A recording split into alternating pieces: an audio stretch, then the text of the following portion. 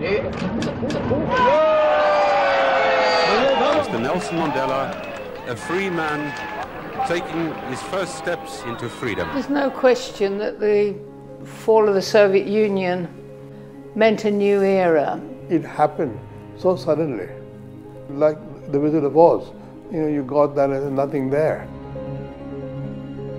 I mean, I discovered when I got here that there were 2.5 people who had this project. There was a group of people who were building a field and pushing the agenda that really felt like they had a mission.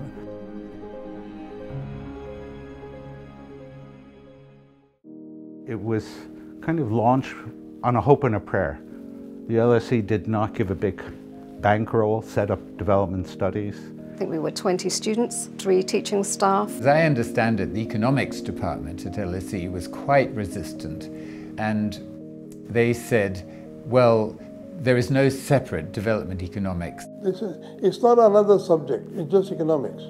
The 1990s were, looking back, you know, with the benefit of hindsight, were an era of innocent hubris. I think the people who founded this department in 1990 were well ahead of their time, and they saw something that the rest of the world has been just catching up to. 30 years ago, when we thought about development, we tended to define it in pretty narrow economic terms. Per capita income or the GDP growth rate are very inadequate measures of what development does. And so if you want to do development, you really have to go on into these other aspects, which basically come from sociology, anthropology, geography. A lot of political economy, political science. Really, we can't address development issues without taking environmental issues into account. Without a gender analysis, it implies that you think all these big themes affect men and women in exactly the same way. 30 years ago, if people had talked about there being a double burden of disease, in other words, if you like, diseases of affluence coexisting alongside diseases of poverty in many low and middle income countries, people would have looked really surprised.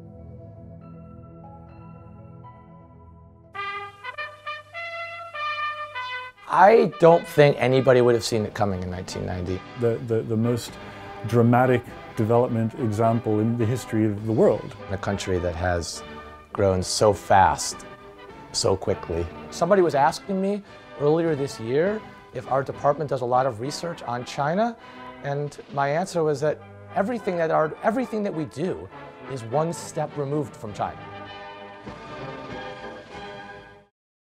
After 1990, we see different forms of conflict predominating. So we see conflict organised around nationalism or ethnicity. We see much greater links with global economies and the movement, particularly of lootable resources.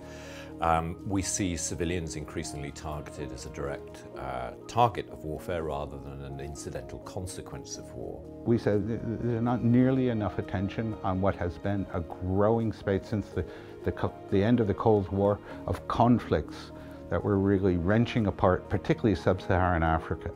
That if there's going to be a future for development, these kind of questions have to be addressed, and they're not being addressed. It was manifestly obvious right from the start, as soon as we started offering courses on humanitarian upheavals and conflicts and wars, that students wanted to study that. They felt it was really important. The amount of enthusiasm and take-up for international development courses was such that it was no longer appropriate really to remain designated an institute.